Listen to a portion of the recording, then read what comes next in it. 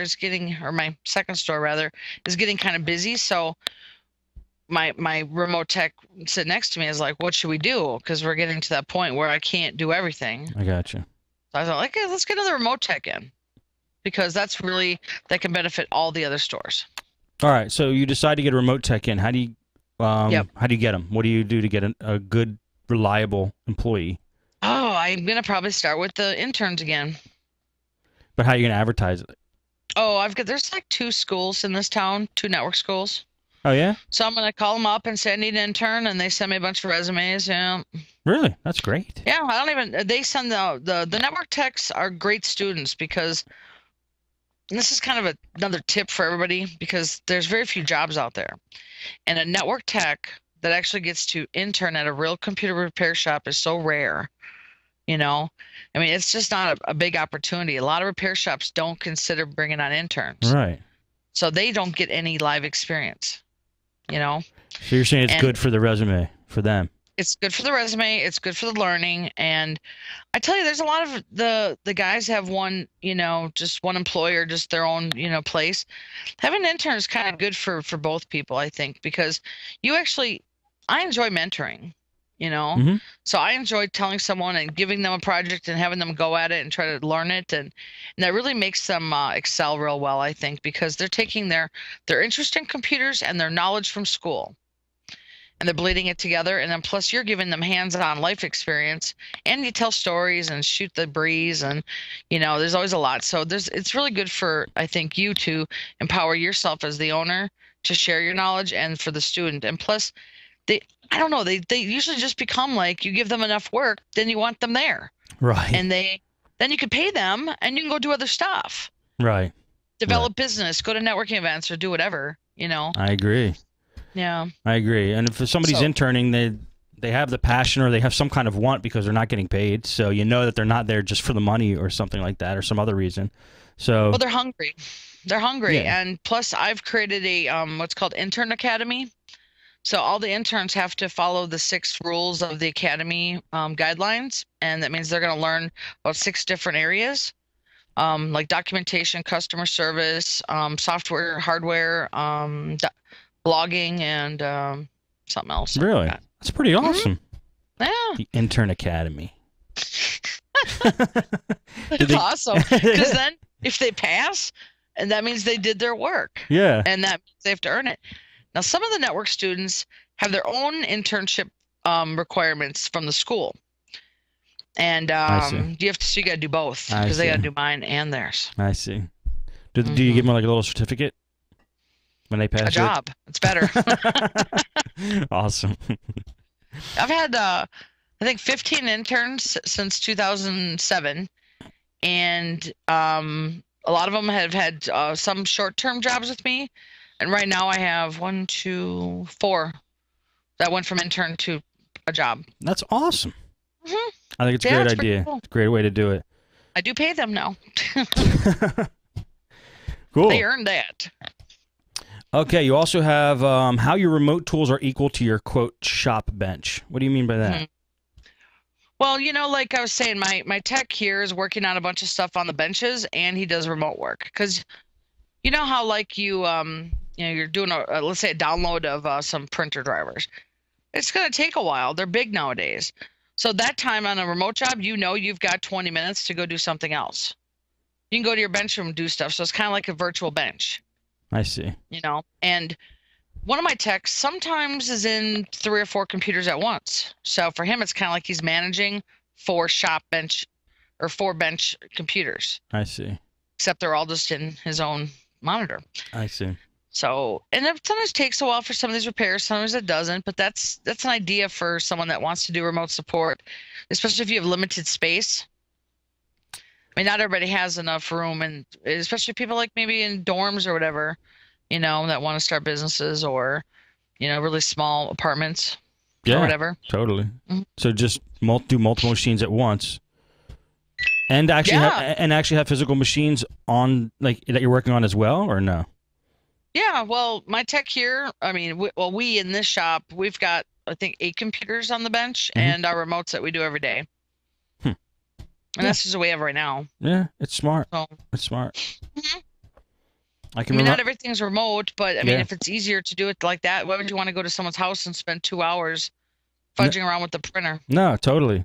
In fact, that's one of the it's one of the things about a computer repair business. If you say you're not doing remote support at all, like I wasn't, one of the things that really gets you is if you have to sit around and wait for something to get done. I mean, it's just And so you know unproductive. it's take forever. Yeah, and you kind of and you go a little downtone on it. And you're like just sitting around waiting. So if you have other things to do or more jobs you can do at Uh-huh. the same time, it definitely improves income, morale, and everything else. Well, I think the part that I used to not like at the home visits was, oh my gosh, I have to sit here for 30 minutes and Yeah. on the clock wait for this. Yeah, I And remember. that's what bothered me. So I'd end up giving them a discount on the bill because of my guilt. Yeah, I know exactly what you mean. So I would be like, okay, it's supposed to be 250, and with that half hour off, and here's my favorite is when you write the bill and then they pay and then they sit and have you talk for another half hour. Anyway, That's just awesome. one more question, and you're like, oh man. So Gosh. anyway, this relieves all of that. And the thing is that I know some people are uncomfortable with the home visits anyway. Yeah. Well, if you're comfortable enough on the phone and you set up your processes well enough to do good remote support, then the people are comfortable doing it. Yeah. And you're confident. And that's what part of the remote book goes through. The second edition is more thorough introduction to a chapter and explains why you need to know one really well. So you have confidence in your professional and you've got everything lined up kind of to do it and not muffle around. And Right. I mean, I did a lot of that, Steve, for a long time. I didn't know what I was doing. What, you mean with your home visits? No, with remote support. Like it took me about a year to get my whole thing down, Yeah. to figure it all out, like the processes, bookings, and how much time things take, and what to expect, and how to deal with the blue screens of death, and how to deal with computers that don't come back up to life after you restart them. And Right. it's a lot, and we cover all that in the book too. Yeah, let's talk about the book now. For anybody who Okay. doesn't know or doesn't have it, and we'll talk about it at the end too. It's Lisa's Guide to Remote Support. It's actually called That Girl's Guide. Is it the Guide to Remote Support, right? Is that what I said? Yep. Right? Okay. Can we give them the Podnutz link, Lisa? Sure. Okay. If you go to podnutz.com/call-that-girl, it'll take you right to the page. Lisa, why don't you tell us a little bit about what's in the book and what people can expect? You know what? The book was there's a second edition done, and I'll explain why. The first thing is that the first version I put out there was really just more didn't have a lot of introduction and why you need to do things. It was just kind of like a how-to sheet more, and it made sense. But once I started getting feedback from people that bought the first one, they were like, hey, you know what? Can you put this in and can you do that? Yeah. And they asked me a lot of questions. For 9 months, I kept all these questions, Steve, and I finally formulated all the answers, and I got some good feedback from an editor that said, here's what you need to do to this book to make it even better, is Sweet. explain more. Huh. And I said, cool. I just didn't know that. I've never done a book like that, Right. And so the second version is it's almost double in size, and it really has more explanation for each chapter. And, I'm hoping that when people buy it, it's not a technical manual. It's not a tech book on how to do technical repairs. So I don't want people to be misunderstood. It is more of a business manual on how to do it. But there's some technical tips in there. Sure.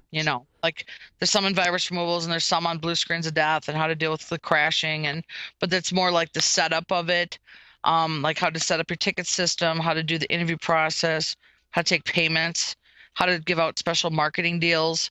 Because once you're in remote support, you can do tons of deals that you could never do in a shop. Really? I mean, you could, but it's just not cost effective. Yeah. Yeah, I mean, we've got tons of them.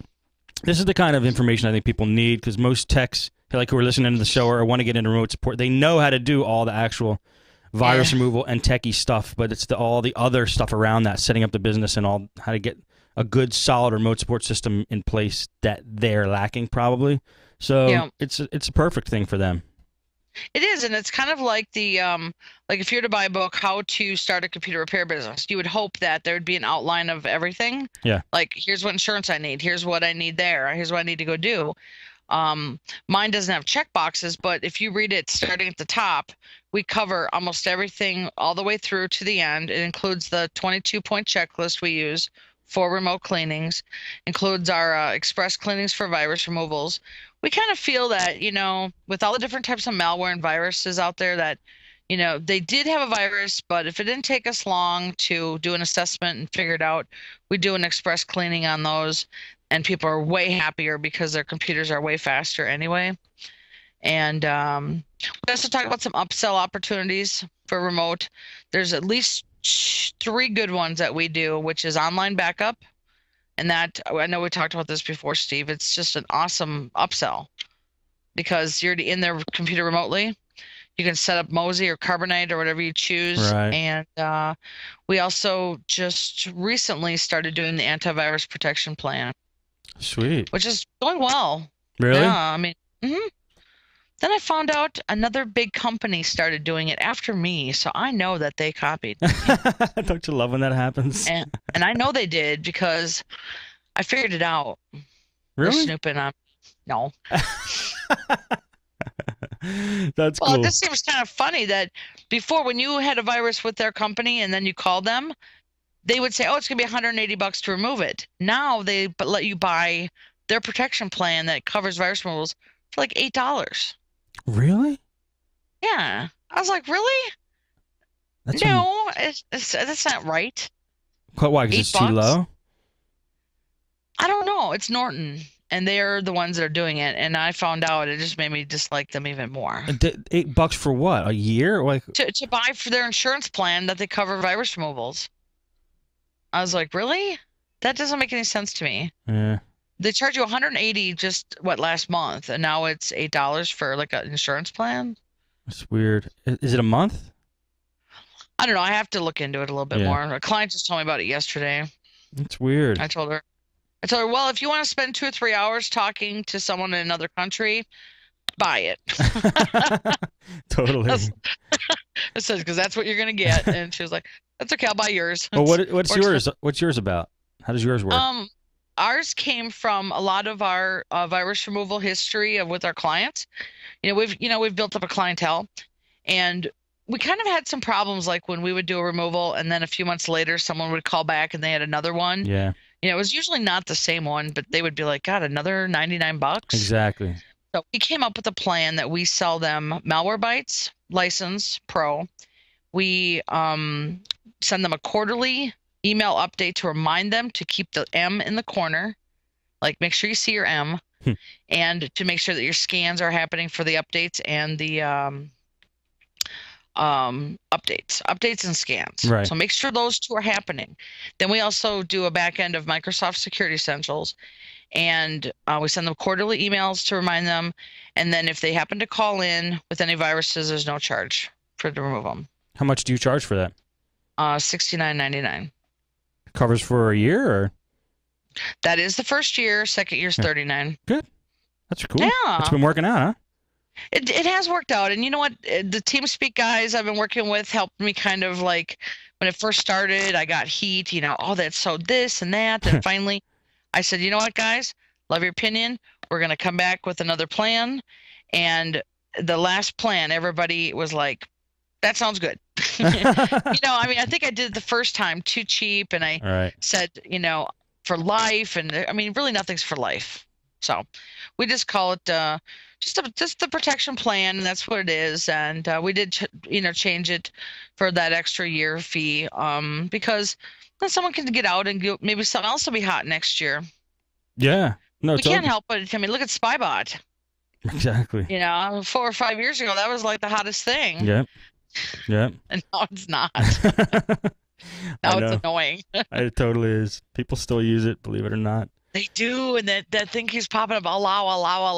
I'm like, oh, get rid of it already. Those are the people that still have AOL email addresses. That's all I have to say. They usually do, yeah.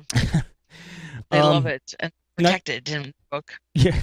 Now, you've been talking about mentioned the TeamSpeak a couple times. We've been off the air for a while here, so if anybody does not even know what we're talking about or wants to join in, there's a there's What do you a mean we're off the air? Did we end the show? no. I mean, like I took a month off from podcasting. I only did That's right. like 2, maybe with Eric and Tim. So it's been sporadic. So if there's been a Gotcha. gap. So if anybody